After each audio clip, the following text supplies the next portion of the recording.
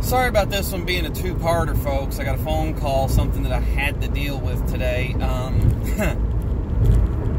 I'm not going to throw the brand under the bus right now.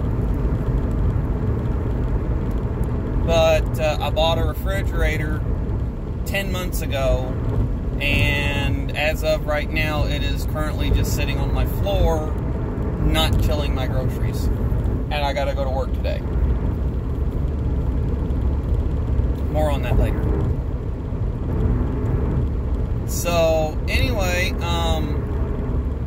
what I was saying is, suppose Donald Trump, just 100% of everything that came out of the White House was fantastic.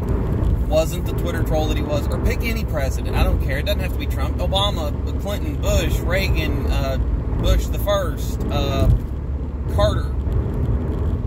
Pick any president and suppose that everything that they did was 100% good. Not what they said, what they did. Okay, cool.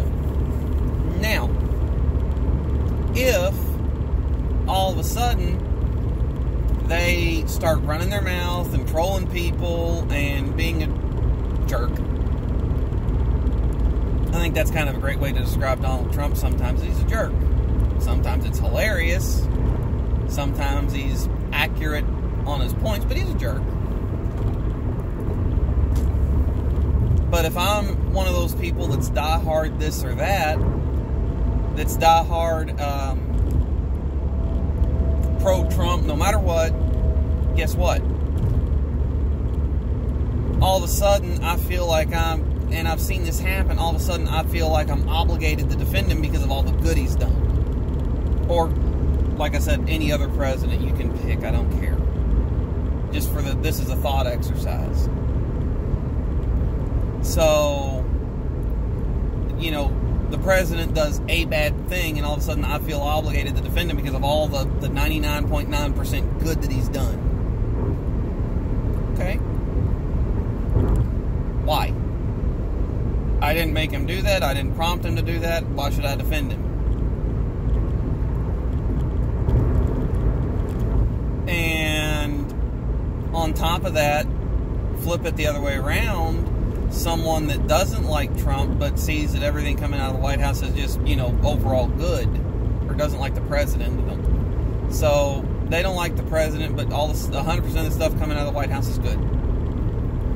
Well, then they say something and they're obligated to just seize and pounce and, you know, blast the president for doing this, saying this or doing this all over Facebook and social media. See, here's the thing.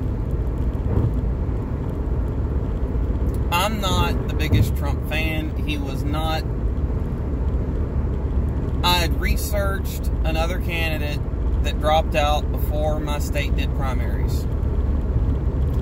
And due to my work schedule, which can suck, I didn't get off during primary election, and I don't get a lot of sleep anyway, so I actually didn't get to vote in the primaries in 2016.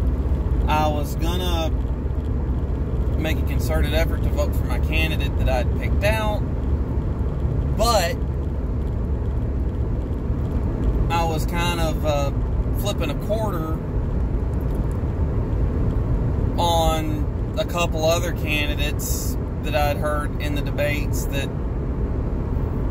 I wasn't as big a fan of. So everybody else in the primaries, everybody else chose President Trump, and then everybody else chose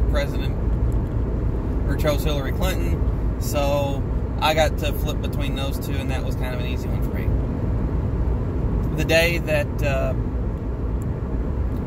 all the candidates announced their intention to run, and I'm not going to try to name them all off, but the day that everyone was in and Hillary Clinton dropped her name in the hat, I put a sticker on my car. I ordered a sticker that day and put it on my car when it came in that said, "Anyone but Hillary 2016."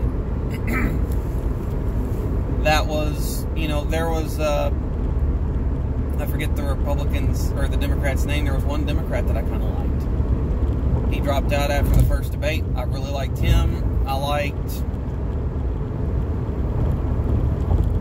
4 or 5 people in the Republican primary.